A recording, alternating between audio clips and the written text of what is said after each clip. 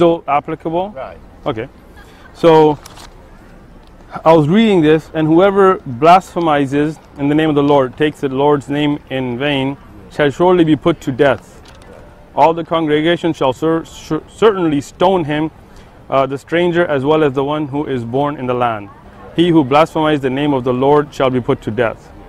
You think that's applicable today? Like somebody says, God damn, you think they should be put to death? Of course not. Right, so I tell you the truth, maybe I shouldn't mention it. There was a guy who was blasting right when I was downtown the other day, so I walked up to him, I gave him a mean look, and he shut up. Wow, just a mean look, huh? But what about the biblical order of putting him to death? No, I said, I didn't want to do what to him, You don't want to put him to death? He was an elderly man, so okay, I didn't want to hit him, That's good. But somebody else would have hit him. Because some of my Christian friends are hardcore fanatics, some of them said they would have socked him in the nose.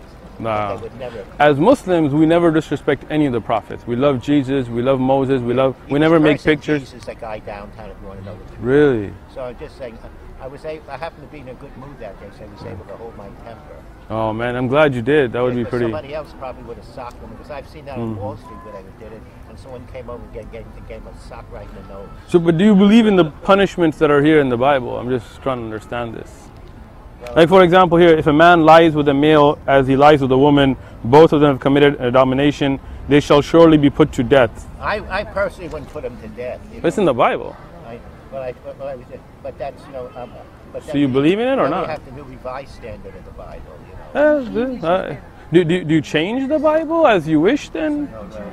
Because I mean, it's there in the Bible. I mean, I tell you, we live in a different time and all that. So God didn't know about this time that was going to come? I say that people are supposed to be more civilized today than they were in those days. So God was not civilized when He gave these orders? Saying that. No, I mean, man sleeping with man is pretty much the same as it was back then. I don't think it's changed much. I don't know the mechanics of it, but I believe it still works the same way, right? But I never heard anyone put it, but I have heard cases where two gays married and the family just disowned them.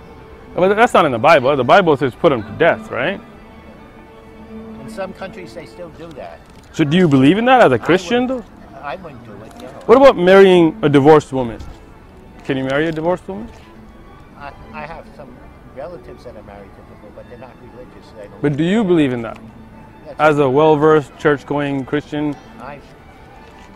Because I'm reading the New Testament.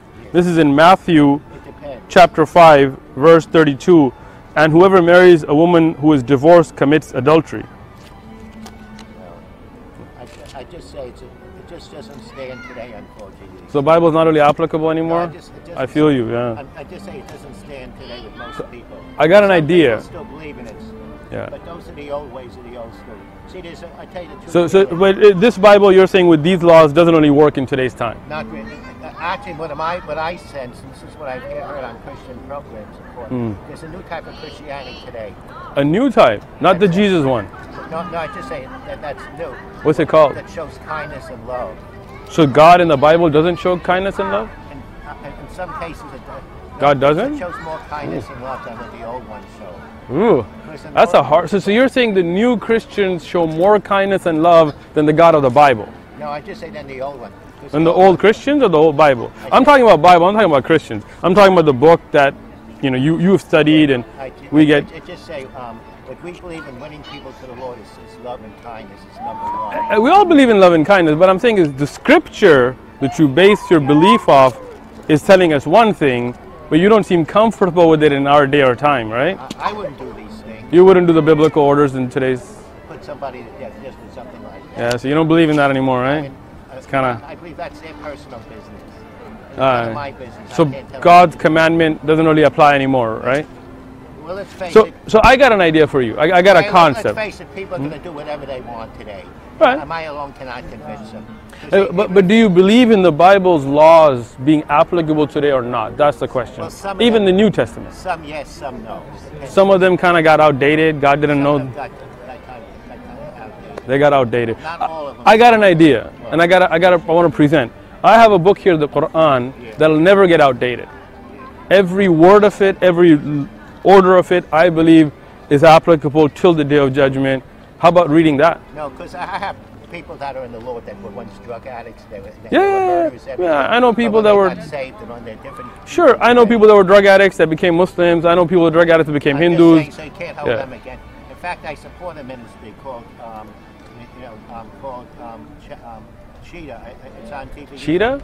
No, what is it? Like the cougar type of ministry? It's on Saturday night there. It's called Cheetah? Something like that. Do they like pounce on people? No.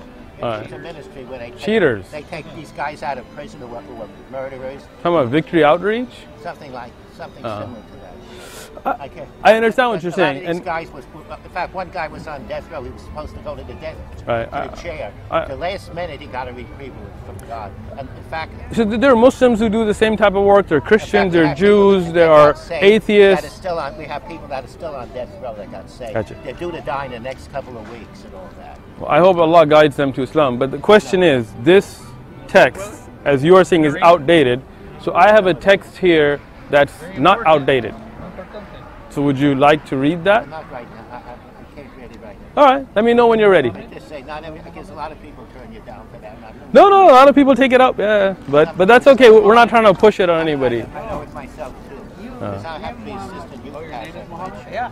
Nice. So like I was telling you, just our team share a lot of these people. So that's the reason why we have a new way of winning people to the Lord. A lot of these things frighten young people away. So the Bible frightens young people? Some of the things in the Bible. Some of the Bible things are frightening to young people? Especially when you're competing with college intellectuals. We compete with college intellectuals, but we just bring the Quran, all of it, without any shyness. We believe the whole Quran is applicable, it's not outdated, it won't scare anybody.